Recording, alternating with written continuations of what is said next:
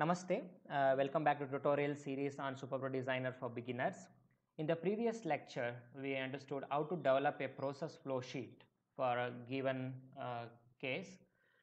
In this tutorial, I'll just show you how to locate the unit procedures or procedures in general required for development of such process. For example, I have taken here the itaconic acid production. If you could able to see the complete process, you can just scroll down and we can view the complete process where you can understand a lot of unit procedures are employed for the complete process simulation.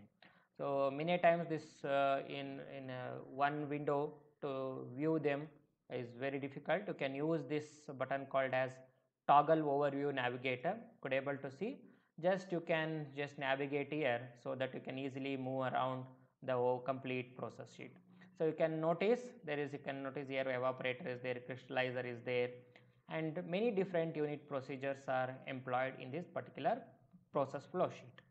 And one more example I will show you here, it is lactic acid production from corn stover. You can go to toggle overview and you can notice here also there are a lot of procedures are employed. You can notice here the splitters are there and mixers are there, mixing streams, distillation columns, and many more. So let us see how to locate them. You go to this unit procedures menu. One by one I'll go through.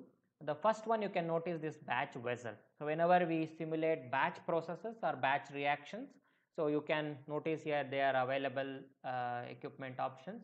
One is a reactor for any process capacity, you can use them.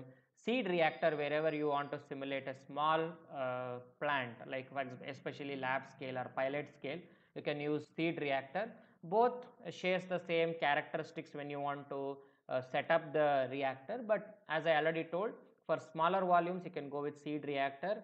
And basically what happened, the scale up process where step by step, for example you see carry out process in 1 liter, then you go to 10 liter, then 100 liter, 1000 liter. So during the scale up studies, definitely these options are useful. Next we have a bioreactor. Generally they used for cell culture, animal cell culture or plant cell culture. This is generally employed bioreactor. The same again, smaller version is seed bioreactor. And we have disposable bioreactor, means single use bioreactor. Many times in animal cell culture or for biopharmaceutical production, so and when small volumes of reactions are carried out or something around 100 200 liter, so the contamination issues are, means one batch, the same reactor used for multiple batches, so we need to sterilize thoroughly and we have to use the reactor. To avoid such contamination issues, they employ the single use bioreactors, are generally called as disposable bioreactors. The smaller version seed bioreactor is available. And fermenter, generally the microbial fermentations, you can employ this fermenter. And airlift, there is one more configuration called as airlift fermenter, you can employ. And the next menu, you can see the next category is like continuous reaction. Generally continuous processing or continuous biomanufacturing is gaining a lot of importance these days. So under the continuous reaction, you can have this stoichiometric. So whenever you don't have kinetic information, you want to just have a reaction information, you can use these stoichiometric reactors. Under stoichiometric, you have continuous stir tank reactor, plug flow reactor, continuous fermenter, continuous seed fermenter, continuous airlift fermenter, raceaway ponds. These are generally employed in algal cultivation. You can see the raceaway ponds and electrowinning cells. Under this kinetic, again you have CSTR, PFR, fermenter and seed fermenter. Under equilibrium reactor, just you can have equilibrium CSTR. And in environmental reaction, especially wastewater treatment or like biogas production, these equipments are useful. And one is aerobic biooxidation, generally in wastewater treatment used, and you can see aerobic biooxidation, anaerobic digestion in biogas plants, trickling filtration generally used in wastewater treatment, or even vinegar production. These trickling generators or trickling filters are used. Anoxic reaction, layer when no oxygen reactions you need to carry out, you can use this. Neutralization reaction, for example high acid stream or high alkali streams need to be neutralized, you can use this particular operation. Wet air oxidation, incineration, and UV radiation. Under this kinetics also you can see whenever you have a kinetic information, you can go with such unit procedures. And inoculum preparation, generally bioprocess industries or biopharmaceutical industry, these are very important. We need to develop inoculum before going for the main process. You have some cells or you have taken it from any culture banks, we need to revive them and we need to develop inoculum and bring it to some state, and then we transfer into the bigger vessel. Under inoculum preparation, you can see the roller bottles, tea flasks, generally they are employed in animal cell culture, shake flask, test tubes, and rocking bioreactors, even these are used for animal cell culture. And next category is like filtration, is a very important unit operations employed in bioprocess industries. Under this filtration, you can have microfiltration, ultrafiltration, reverse osmosis, diafiltration, dead end filtration, plate and frame, rotary vacuum. So you can see many different filtration options which are widely used in process industries are available here. And centrifugation, you can see the decanters are there. For the best example is you want to separate this oil and water, you can go with a decanter, disc bowl, disc stack centrifuge, bowl centrifuge, so hydrocyclone, and many more. And even homogenization, you can see high pressure homogenization, bead milling is available, nano milling are available, you can use if it is required.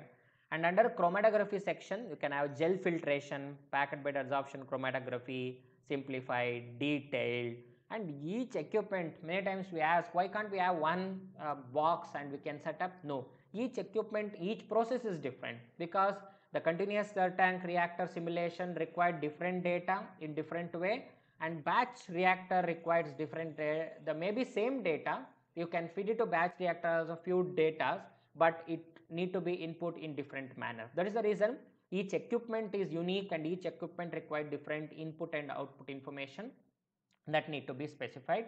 And drying, under drying you can have tray dryer, freeze dryer, double cone dryer, and many more. And you can sedimentation columns, decanting, clarification, generally they are used in wastewater treatment as sedimentation unit. Phase change, this is very important because evaporators or crystallizers are not grouped in one main category. Under phase change, generally crystallization or evaporation, when you start concentrating, the phase change takes place, crystallization phenomena happen. You can see flash evaporation, condensation, thin film evaporation, continuous crystallization are available. Under distillation, generally used in ethanol distillation, or when you want to separate any of these two phases, or for example two different liquids, you can go for distillation. You can have a batch, continuous, shortcut, rigorous, we will look into it later. And under extraction, you can have a liquid.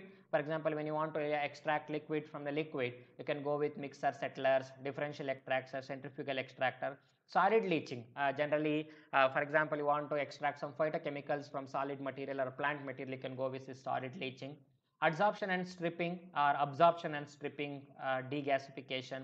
Storage vessels, these are very important, we see frequently. For example, once the fermentation is over, we need to send it to a storage vessel where that is to taken from to different unit operations, or else you need to prepare media and we need to send it to a fermenter. So that time these vessels are useful. You can see this bulk, discrete, we'll see what is this bulk and discrete later. In the bulk you can have this kind of batch process, and then you can go with batch and use this particular blending tank, flat bottom tank, receiver tank, and many more. Under the continuous also same storage tanks or mixing tanks available, but it is fed in a continuous manner. And even discrete, you can have the options, and even disposable, you can have a storage vessel, generic storage vessels are also available. Under heat exchangers, very important, any process we need to maintain the heat, particular temperature, isothermal reactors we need to maintain particular temperature. Definitely you can use these heating systems, like you can see heating, electrical heating, cooling, heat sterilization you want to do, or pasteurization you want to do, you can employ such unit procedures.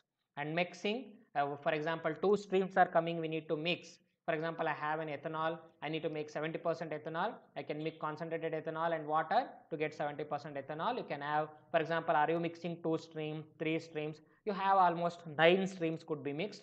And there are option of custom mixing. For example, I have 30% glucose, I need to make it to 10% glucose, I need to dilute it, means for a required concentration you need to dilute it. In these streams, 2 streams are coming, just mixed and you are going to get output. You cannot have an option of setting what particular concentration you require, but in case of custom mixing or flow adjustment, you can with required concentrations of output, you can adjust. And even mixture preparation, generally in media preparation you have 5 to 6 components need to be at different concentration. You can use this mixture preparation unit and you can develop.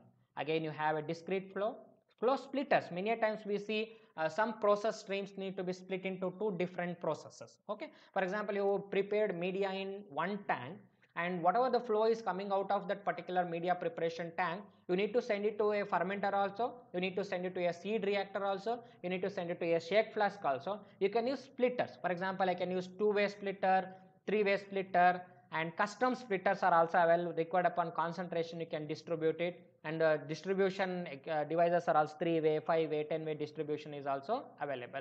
For example, you have a component flow splitting, screening. So for example, vibrator screening, all these things are available. In washing, you can have bulk washing step and discrete washing step. You want to wash any particular process.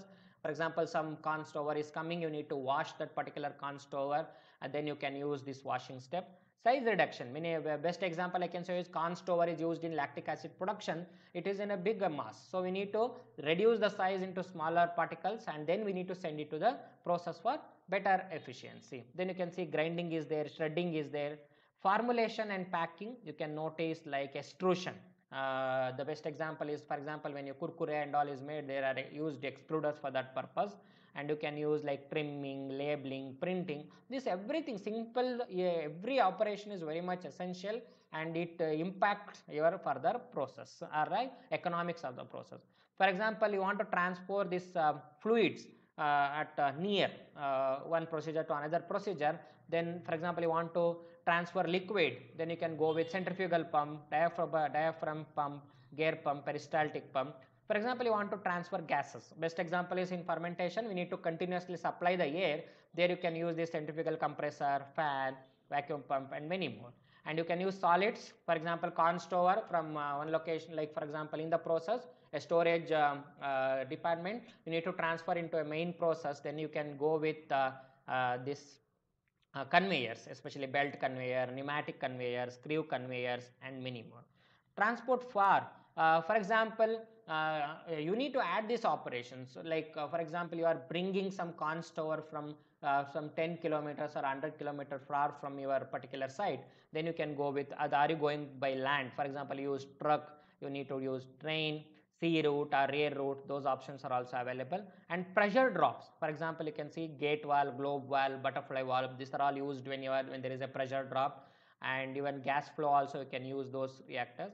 And power generation, for example, you are going to generate power using your like process. For example, there are some waste is generated in your process, that could be incinerated, you generate some power, or that is used in steam generation. Then definitely you can employ this one. And generic boxes, when you don't find your specific equipment in this list, you can employ these generic boxes, and you can create your own set of reactions or process. Then these generic boxes are useful. And design specific, you need to have a flow, you need to have a specific flow, a specific composition, temperature. Then you can use this particular design specific equipments. So then many times we have a problem when we develop any process flow sheet. So where to connect, what is what?